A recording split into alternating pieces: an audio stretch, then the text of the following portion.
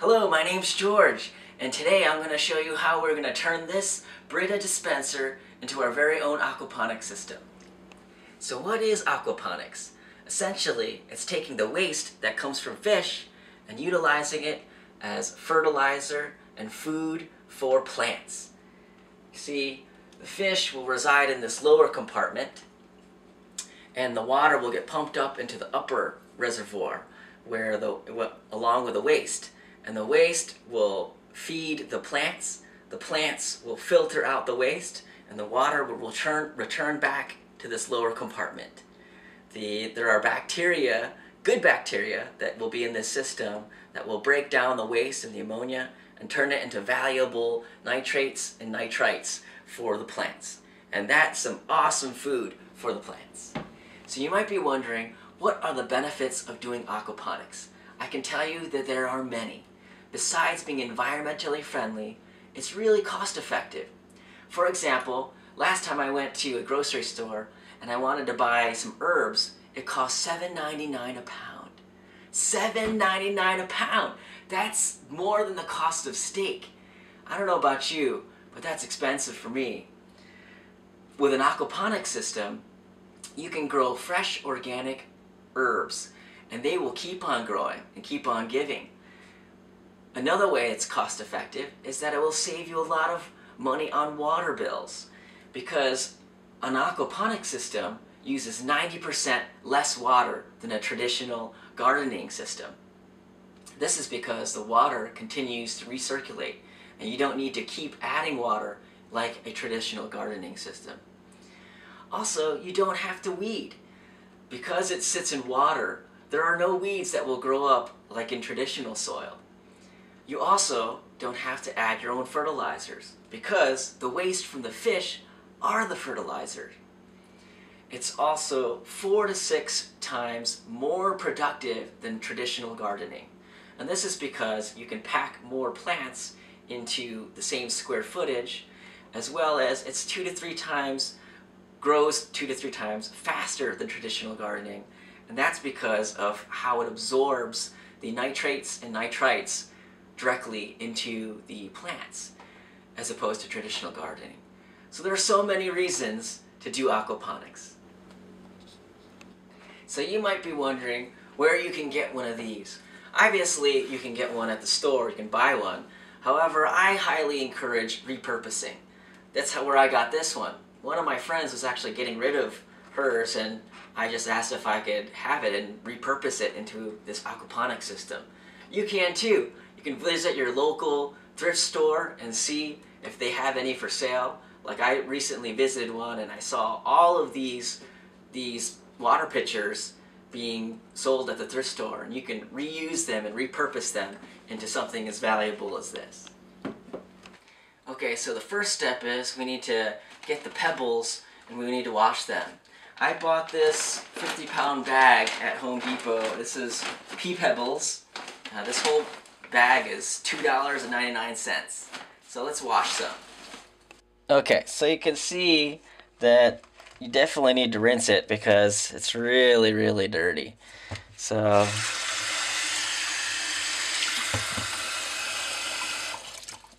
that's the amount of dirt. You don't want that to go in where your fish are. Okay, I think it's pretty much clean now.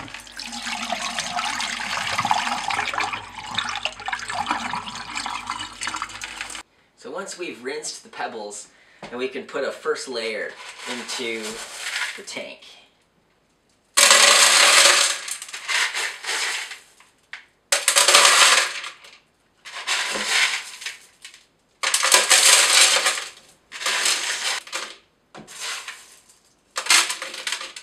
Okay, that should be enough. Okay, so the next step is we're going to fill the tank with water, and I have a gallon pitcher here, and we're just going to fill this up. So tap water's fine as long as we're using this it's a water conditioner. Got this here, and I'll show you. I got this from the store. Just a couple bucks for this water conditioner. It takes out the chlorine and makes the water ready to go for the plants. Or sorry, not for the plants, for the fish. So what I like to do is I like to put a bowl in the base here so that it won't disperse the gravel. And it'll just kind of slowly disperse deflects the water so it doesn't make the gravel fly all over the place. Okay, so now that we have the water in here, I'm gonna add the dechlorinator, and again we put 1.25 gallons. So this specifies 14 drops per gallon, which would make we would add an extra 3 drops, so 17 drops. So I'm gonna go ahead and add 17 drops here. 1, 2, 3, 4, 5, 6, 7, 8, 9, 10, 11, 12, 13, 14, 15, 16, 17. Alright, great. So I have this thermometer. This is $1.27. Bought it over at the pet store. And then this just help us to monitor. Since we're putting a Beta in here, it doesn't require that it has a heater, but just want to verify, you know, temperature-wise what we're talking about that's in the tank, just to make sure it doesn't get too cold. So picking the location is an important part of the process. We've put our aquaponics system here on the kitchen counter, and we wanted to have good access to light for the plants, but for the fish don't like to have direct sunlight. So this ledge right here actually blocks the direct sunlight, but still will get access for the plants. And we've also placed it here with the spout facing the sink, just in case we needed to drain any of the water off into the sink, if we needed to change water for the fish or for whatever reason. So make sure you think through where you want to locate your aquaponic system. So we also need to make a hole in this top reservoir. We need to drill a hole so that the water can pump from the bottom reservoir to the upper.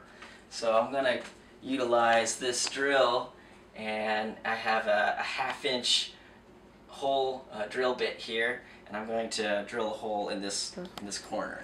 Okay, so I'm going to drill this hole, and I'm bracing it on the counter. Now obviously you got to make sure you're not drilling into your counter, and I'm doing maybe about 1/2 inch away from the corner here, 1/2 inch both directions from the corner.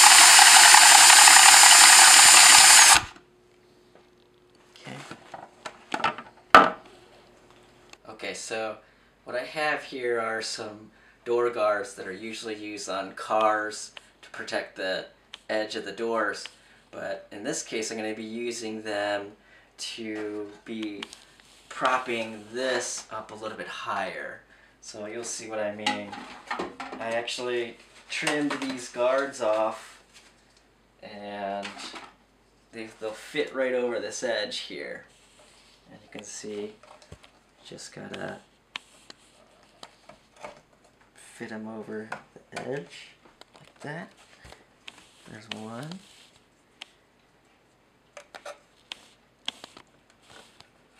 And this is the other. Just fit them right over. There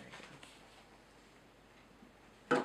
And what that allows us to do is it allows us to place this, and it'll make this stand up a little higher. See, it makes the whole reservoir stand a little bit higher. It gives us room for air to come in and gives us a bigger tank area.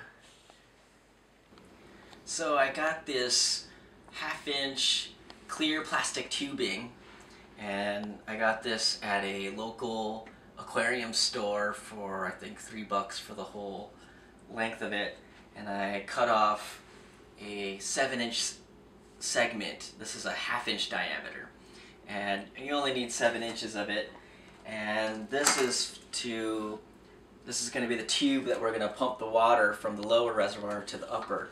So you just take this and you can stick it into the 1/2-inch hole and just put it through there, and you can poke in maybe about 1 inch above the upper reservoir, and then we can drop it right into our tank, and you can see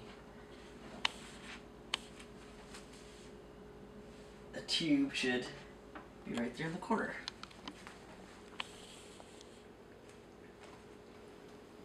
Okay, so what I have here is our herbs. Got a sweet basil.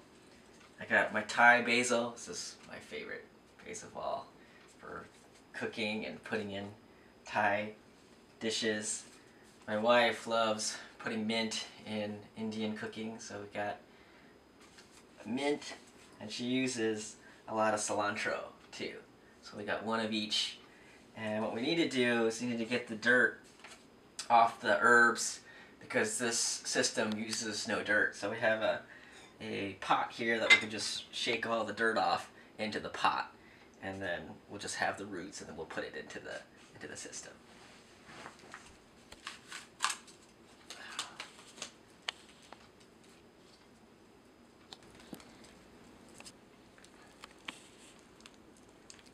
This one's coming off a little bit better.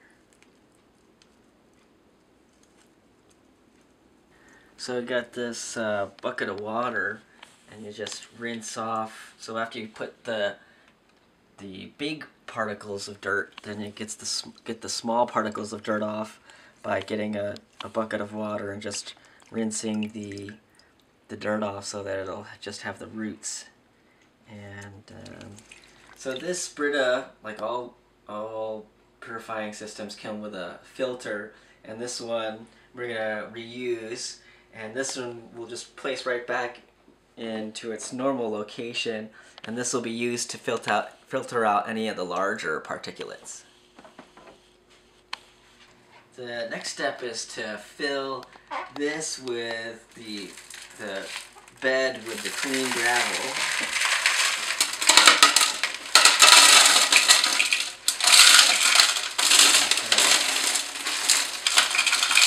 So this is the pump that I bought from Aquarium Adventure. This was 10 bucks, and it's just a single hose, and it's a low wattage. Yeah, it's 1.5 watts, so really low, very energy efficient. And you just plug it in, and we got to insert it into here, into this pipe, and then we can see what happens here. We'll start to bubble over, which is exactly what we want. So basically the air is forcing water to come up the pipe, and then it will begin to fill up the upper reservoir, as you can see. And it's also aerating the water at the same time, so it does dual purpose. You can see it's overflowing and starting to fill the upper reservoir here.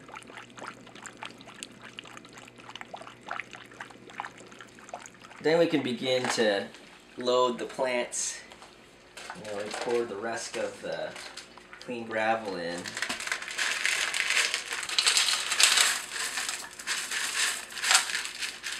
And I can start to put the plants in. And then we'll have to get some more gravel and then cover it over, cover the roots over. I'm going to get some more gravel.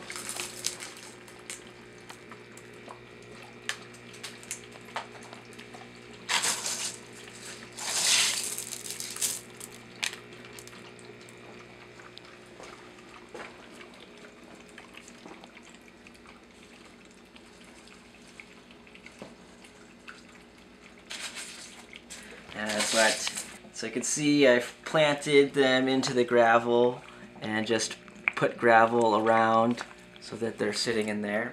And what we're going to do is we're going to let the system cycle for 24 hours, so it will begin filtering, and the water should clear up. And then we'll drop the beta in tomorrow morning. Good morning! Now's the time that we get to add our fish to the aquaponics system. The system has been cycling overnight and has cleared up a lot of the particulates and has settled and filtered and is ready to go to accept this fish. So the reason why we've chosen a beta to put in this system is they're a fairly resilient and hardy fish. They don't require the use of a heater, although you could add one if you wanted to, but they don't require it. Another thing is that they don't require an aerator.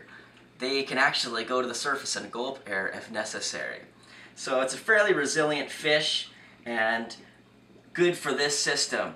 Now, we're putting only one beta in here, and the reason why is a couple reasons.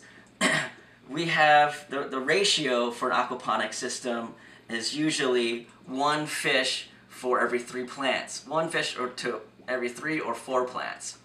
And also the betas, if male betas in particular, they will fight each other if you put another male beta in. So you can only have one beta at a time. Anyway, our system can only take one beta.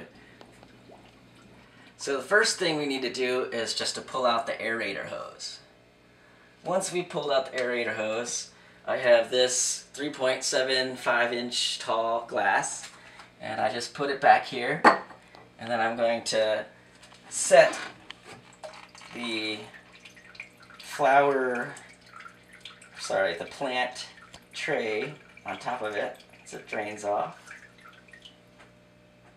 Just set that right on top. And then we're ready to add the beta. Add Neil. Hi, Neil. Okay, here we go. We're ready to drop Neil into the tank.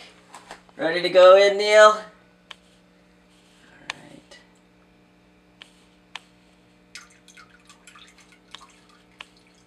Come on, buddy. I think I'll just put the water in like this and let him swim out. There you go.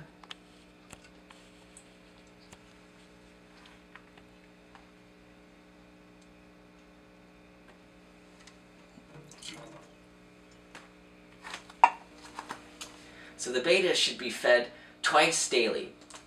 To do so, you could just need to pull up the aeration tube such that it is above the surface of the water. And then you only need 1 or 2 pellets.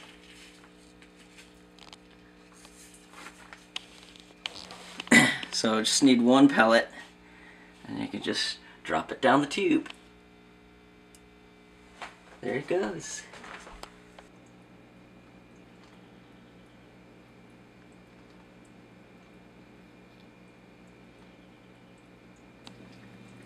There we have it. We've successfully repurposed this Brita dispenser into an aquaponics system. The total cost of all the parts, including the plants, is about $35.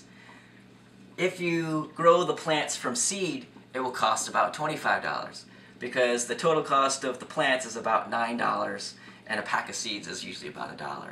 So you can get it down to about $25, which is amazing to get your own homegrown herbs and a pet like Neil. So I wish you all the best. I highly encourage you to try and make your own aquaponics system. And I hope this helps you, this tutorial helps you in doing so. Best wishes to you.